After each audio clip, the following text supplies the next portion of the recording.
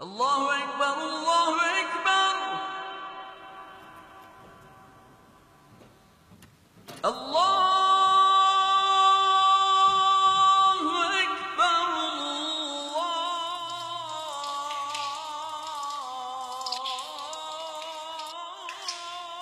Akbar.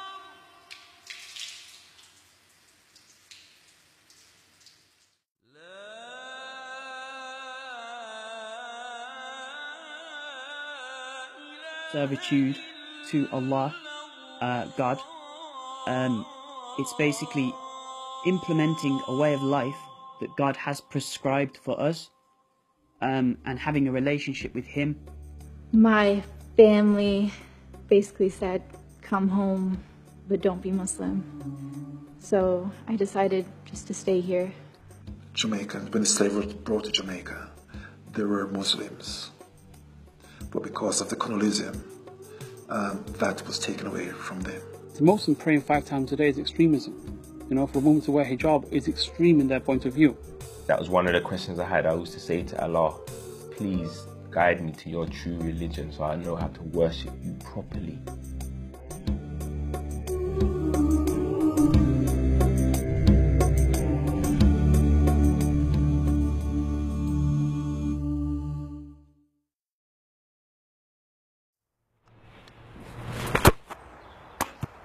My name is Julian Gray, and I'm a professional football player. I remember when I was young, my mum obviously told me the first steps I ever took was to stand up and walk to kick a football. So obviously I think from the early stages of my childhood, I always wanted to play football, and I loved my football. And everywhere I went, my football went with me. One, obviously I touched on Islam maybe in 2001, 2002, because my brother reverted to Islam, and obviously he was the only one in the family at the time that did. And he went to holiday in Jamaica. I was injured at the time, I had an operation, so I was recuperating, and went to Jamaica to see family and rest. And he had some books which he gave me on Islam, and that was my first obviously insight into it. I read those books, was intrigued obviously to find out the one true God. My name's Will, short for William. I'm 19 years old, and I'm a social science student at the University of Birmingham.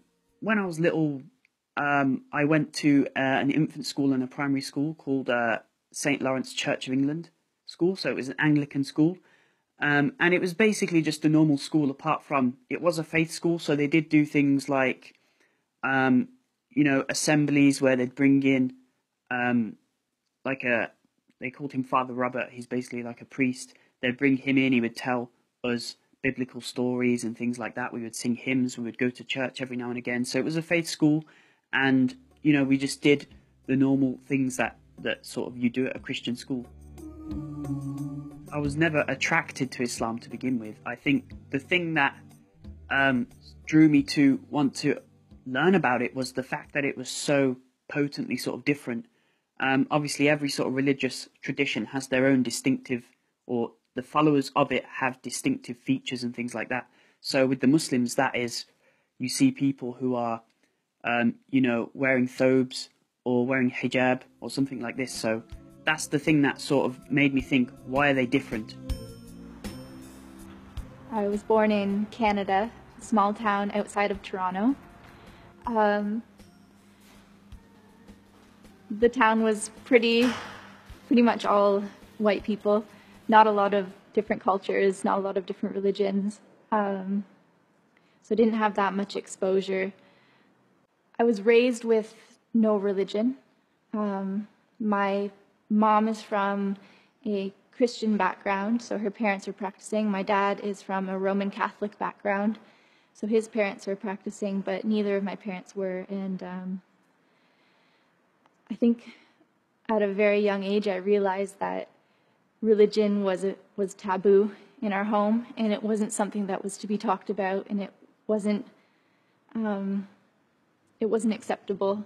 I remember at one point when I was studying religious philosophy, I looked into every different religion, but I was so afraid to Google Islam in case it was seen on my history. So Yeah, I think it deterred me a little bit. My name's Dawood Manian. I was born as David Manian. I've been Muslim for nearly 12 years. For several years, I've in my spare time, and now, as full time, I've been calling people to Islam. Running stalls, educational stalls in the city centre, first in Sheffield and now here in Leicester. So get a lot of people, want to ask questions about Islam, or we will ask them, what do you think your purpose in life is? Try and initiate a conversation in a very polite way. Did God become man? Because how can the unlimited, all-powerful, become limited? Okay, but is Jesus God? Okay, so is God all-knowing? Is God all-powerful? Is Jesus all-knowing? No. Jesus himself in the Bible says, as of myself, as I'm asking the hour, he says, I do not know the hour. Okay, but Jesus himself says, I do not know the hour. Only the Father above knows the hour. So he wasn't all-knowing, was he? So you said one of the traits of divinity was being all-knowing. We agreed upon that. And I asked you if Jesus was all-knowing. But according to your Bible, Jesus was not all-knowing. I was actually raised as an atheist. My father's an atheist, or was an atheist. My mother was lapsed Methodist Christian. So she, had some beliefs about some creator, but she kept it to herself. But I was actually raised as an atheist. I was raised to believe there was no creator at all. I obviously was on holiday in LA and had been in a nightclub with my friends. Obviously, they were drinking and partying. I wasn't really a heavy drinker, but they was partying, and I'm just sitting down on the sofas watching them, and it's like saying to myself, what am I doing here? So I ended up leaving, going back to my hotel on my own. Obviously phoned my wife, who was my girlfriend at the time, obviously, because I wasn't practicing then, and said to her, look, when I come back to England, I need to get closer to God. This is what's missing in my life. I need that closeness to God. I remember it like it was yesterday. Alhamdulillah. And I said, obviously, she told me about a guy, his name's Wally, who reverted to Islam many years ago, but she obviously came into contact with him in a place that she was working. I was studying an applied biology degree at the time. From looking down the microscope, looking at all the organisms, and walking out in the countryside, especially at night time. I used to love walking at night time. You look up at all the stars, and it doesn't make sense that there is no creator. It made no rational sense. It started to really grate on me that I couldn't think my way around this problem. Why is it all this stuff here? How can it come by accident? So I became a believer in a creator. I left my atheism and became at least a believer in something. When I spoke to my friends in college, and to be honest with you, I started asking them very kind of sort of harsh questions. Things like, oh, is it true that Muslims, stone people and stuff like this? It was kind of like difficult questions to grasp if you're somebody who hasn't studied the religion. And so I was asking them these kind of questions. And, fair enough, they basically said, look, we don't know the actual real answers to these questions. We know there are answers, but we don't personally know the right answers. Can we take you to people who can explain? And I was like, okay, fine. So they took me to this dawah stand in the city centre every Saturday. A group of guys basically have like a stand where they have lots of literature, and they can just basically educate people about the religion, really. So they took me to them, and I fired a few of these kind of hard questions at them.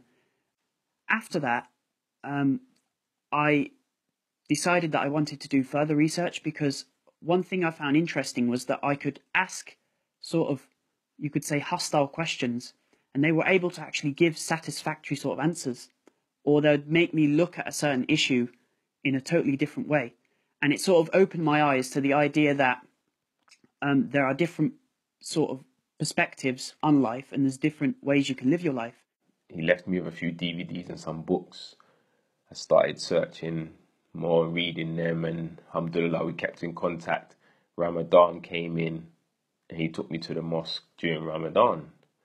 obviously the first time I've gone to the mosque, and all these strange people are greeting me, hugging me and saying Assalamu alaikum, and hugging me and embracing me and showing me all this love. And I'm like, wow, I've not experienced that before from strange people, you know.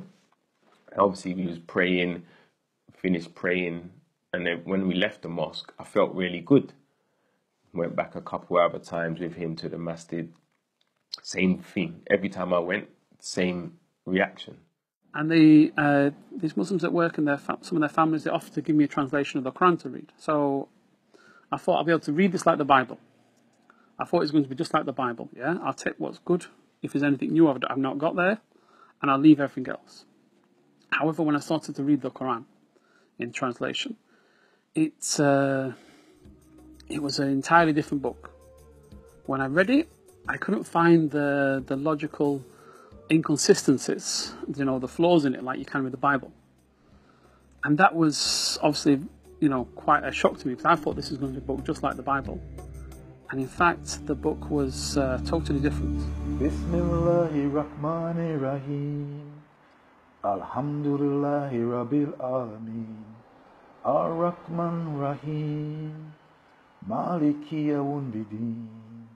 Iyyaka na'budu wa iyyaka nasta'in. Ihdinas siratal mustaqim. Siratal ladzina an'amta 'alaihim. Ghayril maghdubi 'alaihim waladdallin. Amen. Coming from a Christian background, I've been brought up at a very early age. I found there's a lot of similarities with Christian and Muslim. But one of the things that strikes me more, for me, it was a spiritual thing. There was a bit more guidance, things that you should do to follow the 5 pillars, etc. Your daily, how you should live your daily life amongst your fellow man. I just felt there was more of a structured things. There was more information that I could read and get that guidance, that teaching. Over my kind of year period of research, I had kind of ups and downs. There were some times where I would kind of like read certain things, and I'd get really kind of, I'd think, you know, there must be something to this, there must be something behind this. And I'd actually start thinking, you know, maybe Islam is true. And then there'd be other times where I would perhaps read something else, or I just wasn't kind of feeling it. I would be thinking, actually, I'm not sure. I don't know about this. And there's kind of ups and downs over this year period. And eventually I got to, during this year, towards the end of it, I got to a point actually where I decided, you know what, I don't know, I just don't want to, I think I got overwhelmed, I think, intellectually, and I just kind of pushed it all away. And for a while, I stopped doing my research. But then there came a point where I went back to it, and I started watching a new, I guess, speaker, who his style of lectures appealed to me quite a lot, because they were very, very kind of intellectual, philosophical sort of stuff. The speaker that I really like was coming to do a talk at Aston University. So I thought, you know what? After I've watched that speech, I'll be really, really kind of inspired and everything. And that will be enough for me to just go with it and just accept Islam then. So I thought, okay, I'll do that. So I planned it all out. I was going to go to the lecture, and after the lecture, take Shahada. And from that day forward, I was going to try my best to implement everything and learn as much as possible and so on. And just be Muslim from that point forward. I couldn't get my head around the concept of God, and they would say it was confusing. Jesus is the Son of God, and at that time Jesus is God. So there's a contradiction there. And the same, the three, the Father, the Son, the Holy Spirit. This goes against the first commandment. So for me, Islam obviously puts that it's the same as what the first commandment is, to not worship God. To worship God alone and not to associate a partner with him. And that's Islamic. And I pray to God, direct to God. I don't go through somebody, like through Jesus. Do you understand? It's just between me and God. And that's how it should be. one of the key aspects is that God is indiscrete, so you can't separate God into parts. And that is why he's totally different from the creation. Laysa kamithlihi shay. That's why, because the creation, everything in the creation you can break down into different parts. You could take one human being but say, actually, this human being is a collection of organs and limbs. You could take one organ and say, this is one stomach, but actually it's made up of the stomach lining and muscle and whatever. So everything in the creation you can break down into different bits. When it comes to Allah, you can't do that at all, which is the whole meaning of Al-Ahad, one of his names. Something which is so uniquely sort of singular, one. I became a Muslim in 2010, right before Ramadan. And it started with me just hearing some Arab people speaking at school, and they were hearing the Arabic, and I was fascinated by it. So I asked them what language they were speaking, and then when they told me it was Arabic, I asked if they were Muslim. And I just kept asking them questions. Eventually, I was given a number of a woman who would give me Tawheed lessons, so about oneness of Allah. And it took me a while to contact her, but eventually I did, and I took lessons for 3 months with her, and I ended up taking my Shahada, alhamdulillah.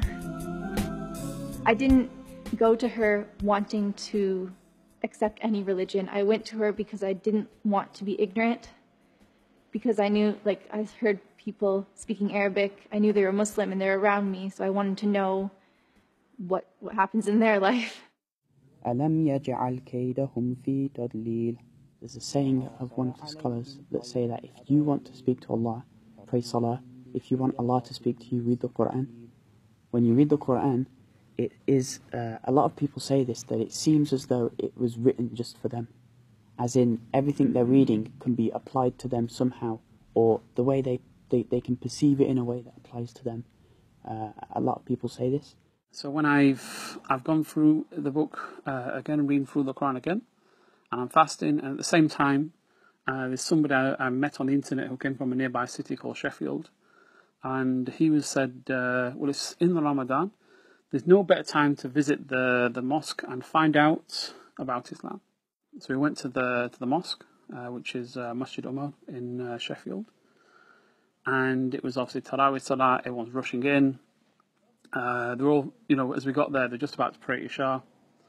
So I sat at the back because I didn't know what I was doing. And then after Isha Salah, the Imam invited me to the front of the masjid. I said my Shahada. And then everyone's, obviously starts giving takbir, and this this masjid is full of Pashtuns as well. So huge guys giving me massive hugs, and I thought they were going to break my ribs. But obviously it was, it was like the most amazing feeling. It felt like, everything had been lifted off my shoulders. He says, alhamdulillah, you're praying 5 times a day. He says, but you've missed a step. You need to take your shahada. That's the first step. He said, do you believe in Allah and that He's alone to be worshipped and stuff? I said, yeah, of course I do. I said, do you believe in Prophet Muhammad? I said, yeah, alhamdulillah. He said, okay, well then we just need to confirm that with your tongue now and what's in your heart. So to testify that, I said, okay. My wife, obviously my partner at the time, she wanted to take her shahada because she had been practicing, obviously learning to pray just like me.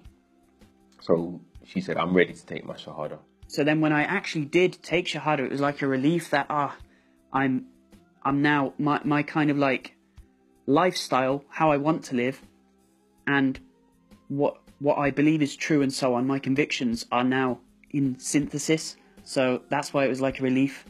I don't know if I can find the right words, but there is a kind of like, yes, this is, I want to be a Muslim. It was a kind of spiritual feeling that came when I sat there and took that oath.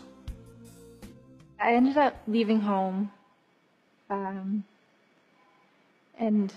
at one point I went back on the condition that I didn't do anything Muslim or wear a headscarf or show any sign of being Muslim, but they would see, I would sometimes forget to put my prayer mat away. My hair would be flat when I came home because I had my headscarf on. I'd take it off in the garage. And it just got too hard. There's a lot of conflict, so I left again. And really, like, still to this day, there's some members of my family who don't talk to me, but my parents are coming around, alhamdulillah. I decided I wanted to get married, so I was introduced to a scholar who lived in the UK. We got married, and I moved over here, and that's when I learned the hard way that not all Muslims, no matter how much knowledge they have, they're not all made of gold. So I ended up in the UK now on indefinite leave to remain on basis of domestic violence. So that's how I ended up here. Unfortunately, a lot of new Muslims do rush into marriage very soon after they said their Shahada. And this leads to, problems of divorce or marrying to the totally wrong person. Because when you're a new Muslim, everybody's Muslim, it doesn't matter. But then later on you find out there's, some quite glaringly big differences. So the person you are and your understanding of Islam when you first become Muslim is going to be very different a year or 2 years later. So it's sometimes better that they wait a year or two before they even think about marriage. Walking on the street, whether I've got this on or not, to show that I'm Muslim or Muslim, and I say, Assalamu alaikum. It's always returned. Today I was walking through the city centre of Birmingham, and Muslim brothers are there with the books and the preaching, and I walk past and say, Assalamu alaikum, and you get the return. So there's a lot more together. There's no problem within the Muslim community. The sisters that I do meet are a lot more welcoming, and they literally treat me like their family. I was in London one time, and I was looking for a mosque, and I was a bit lost, and I stopped a sister and asked her, and she said, the mosque is far, just come to my home and pray. And then on the way out, I needed directions back to the train station, and another sister walked me to the train station, and it was just, subhanAllah, I think there's a lot of support between the Muslims here, at least the ones that I've met.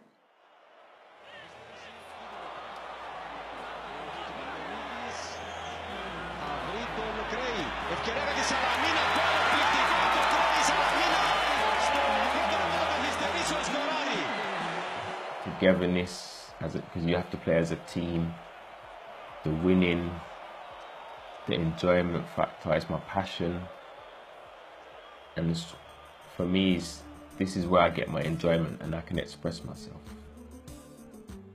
It's been a massive part of my life for a long time, so always when you're out on the grass and with the ball, it brings back memories and you just want to be this is where I want to be. The clubs that I've been at have been very open and helpful to assist me in every form of my religion. Obviously, when they get halal meat for me, or I say if they no problem, can I have fish when it's meal time and stuff, they cater for me in that respect. The respect that I've got to pray and that I'm fasting. Fasting is not a problem for me. I do it easily.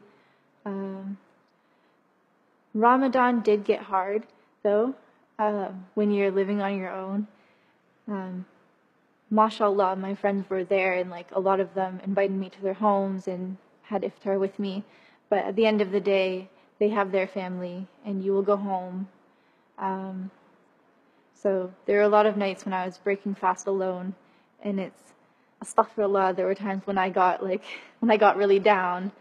I just had to remind myself of people who had less, whose family isn't even alive, subhanAllah. So, that was the biggest challenge in Ramadan.